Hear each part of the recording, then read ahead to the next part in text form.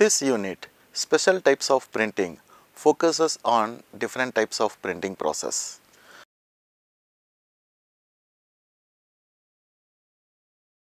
First, we will discuss about flock printing. Flock printing, it means tiny particles of fibers, that is approximately 1/10 inches to 1/4 inches, are made to adhere to a fabric surface according to particular pattern design. Viscose rayon and nylon fibers are most popular for this type of printing. Here, the fibers are dyed prior to flocking. The design is printed with adhesives. The fiber flock is exposed to the fabric. The flock is held to the fabric only in those portions where the adhesives was first applied. There are two kinds of flock printing. First, we will discuss about mechanical flock printing. Here, the fiber flock is shifted onto the fabric while the fabric is passing in open width through flocking chamber. Mechanical beaters cause fabrics to vibrate and become the fibers to stick on the fabric.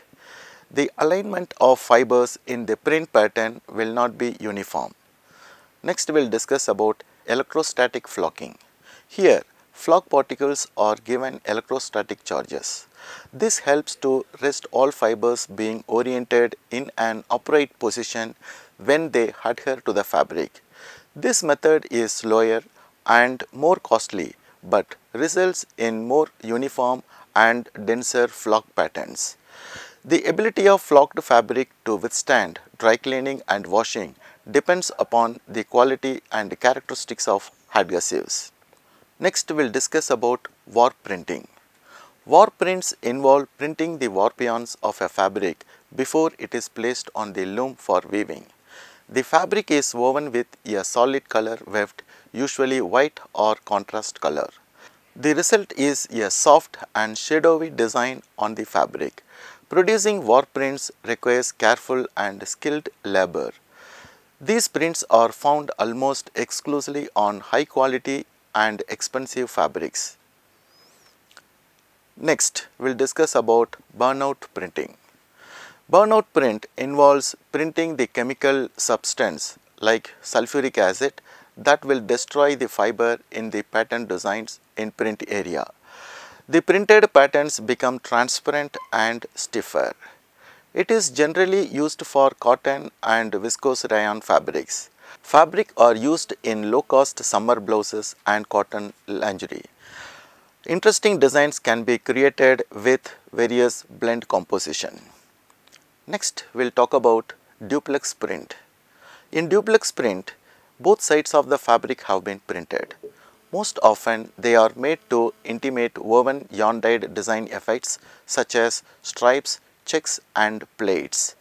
They are also used to make imitation jacquard and dobby woven design pattern. It is a very expensive printing. Now, we will discuss about engineered print.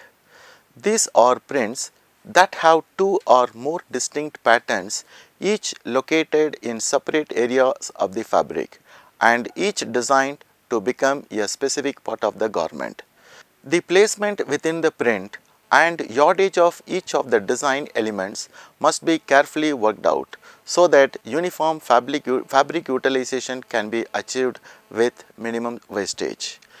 Engineered prints are printed by hand screen or heat transfer methods. Khadi print. Khadi printing is usually carried out on a dyed fabric with a paste containing a white opaque pigment like titanium dioxide, thus producing a white effect on a colored background. By adding a color pigment, a colored Khadi effect can be obtained. When a white pigment like titanium dioxide is printed on a lustrous rayon fabric, a matte pattern on lustrous ground is obtained. This process known as damask printing. White and color Khadi printed on dark ground gives attractive raised pattern resembling discharge or resist effect. The process is very simple and economical. Because of the larger particle size of white pigment, better results are obtained by adopting lower screen meshes. The chart displays the recipe for white khadi.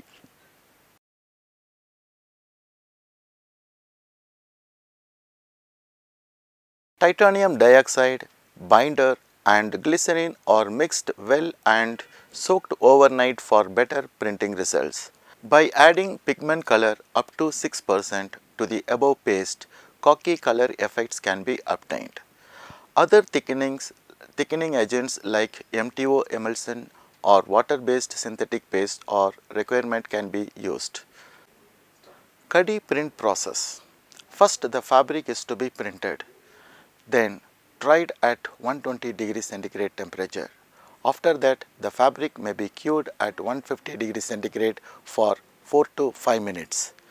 The harsh feel of excess titanium dioxide and binder can be countered by the use of softeners. To avoid any wet treatment after printing, it is usual practice to print khadi on finished fabrics. Khadi print is best suited for single fiber or blended fabrics. Next we will discuss about plastisol or thermoplastic inks. The inks are produced by blending vinyl chloride dispersion resin with high boiling point organic solvents, plasticizers, pigments, etc. The dry ingredients are in suspension, and when the ink is subjected to heat, the resin particles soften, swell and absorb the liquid part, melting together forming a film on the fabric. To make them more permanent, plastisol inks are dried and polymerized by the application of heat. Here two types of printing are employed. Using inks which is directly applied to the fabric, using plastisols in transfer paper. Here white PVC is used for white prints. Pigment inks are used for color prints. Advantages. The main advantages of plastic prints are: it has high opaque build-up and flexibility. They give bright colors directly on dark grounds. These prints have better fastness. It is used for all kind of fabrics and surfaces. Plastisol inks are easy to use. T-shirts with fancy prints occupy a major role because of permanency, brightness and attractiveness. The main disadvantages are they do not withstand dry cleaning. When ironed at high temperature, the design remelts. Next we will discuss about rubber print. Rubber print. Here PVC polymer based plastisols, even though they offer bright, attractive and opaque prints, are prone to cracking effect due to rigidity of polymer layer. This problem is evident in printed t-shirts or children wear, that any flexing in usage cracks the prints, apart from harsh feel of printed portions. In order to overcome this defect, modern plastisols formulations are made with copolymer of PVC and butadiene or polyurethane. This system renders flexibility of printed film during usage without cracking and gives elasticity to the prints. Next we will discuss about foam or puff print. Foam binder consists of an opaque polymer emulsion of printable viscosity containing a blowing agent. This agent decomposes on application of heat liberating nitrogen gas. Foam or puff printing process. Here first the fabric is to be printed and dried at 90 to 100 degrees centigrade. After that, the fabric may be cured at 150 to 160 degrees centigrade for 15 to 30 seconds. During the stage of curing, the blowing agent present in the paste decomposes and the liberated gas raises the polymeric film at printed portion. which gives an embroidery look. The volume is increased to 50 times on blowing up. Colored effect can be obtained by using pigments. The fluorescent pigments are available in powder form. Direct mixing of fluorescent pigments in the foam binder results in non-uniform prints. It is recommended to make first a smooth paste of the fluorescent colors with pigment printing binder and then mix them with foam binder. The overall effect resembles raised embroidery pattern. Pearl print. Metallic prints, even though they offer shine and luster, are marked by harsh feel on the printed portions. This can be overcome by pearl prints. This system involves binder, fixer and catalyst compounds along with titanium dioxide. The extra shine is enhanced by incorporation of pearlescent salts like lead carbonate, bismuth oxide, chloride or bismuth trichloride. This combination is called pearl print. This can be used in self as white pearl or in combination with pigments to get multicolor or metallic effects with soft feel. This is the process for pearl print. First print the fabric and dry it at 120 degrees centigrade and cure it 150 degrees centigrade for 4 to 5 minutes. Next we will discuss about glitter print.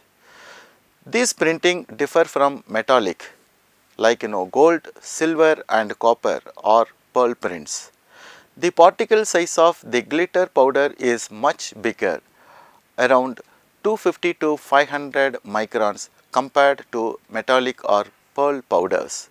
The effect of glitter prints is therefore more prominent compared to metallic or pearl prints. There are two types of glitter powder: metallized polyester film glitter and anodized aluminum glitter powder. Metallized polyester film glitter, the color of this glitter powder is non-resistant to solvents.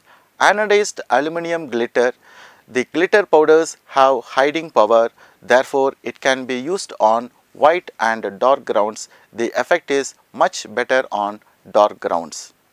There are three possibilities of obtaining glitter prints. Method 1. Direct printing. The first method uses suitable binder system. The mesh of the screen should be large enough to allow the passage of glitter particles in the form of design. Method 2.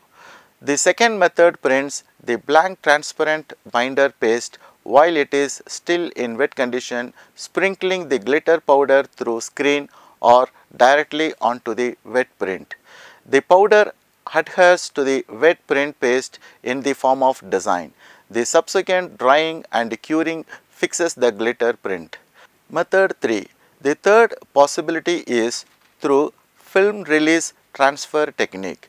In this technique, the glitter is embedded in the form of design on a release paper between two transparent layers of thermoplastic polymer film. The design is then transferred onto the fabric under action of heat and pressure. Leathery print. The leathery effects on garments can be introduced using binders based on polyurethane. This will give a shiny and leathery effect with some stretchability. When printed with metal gauge screen with deeper engraving, they give three-dimensional raised effect on garments. Letterings and prominent motifs are printed in this style. Next, we will talk about laser print. This is done by overprinting with laser binders on dyed grounds. Tonal variation between printed and unprinted areas can be obtained. The light refractive index resin present in the binder system gives a dark tone in the printed areas than ground color. You have come to the end of this unit. To summarize, in this unit you have learnt about flock printing, war print, burnout printing, duplex print, engineered print, Khadi print, plastic print, rubber print, foam or puff print, pearl print, glitter print, leathery print and laser print. Thank you.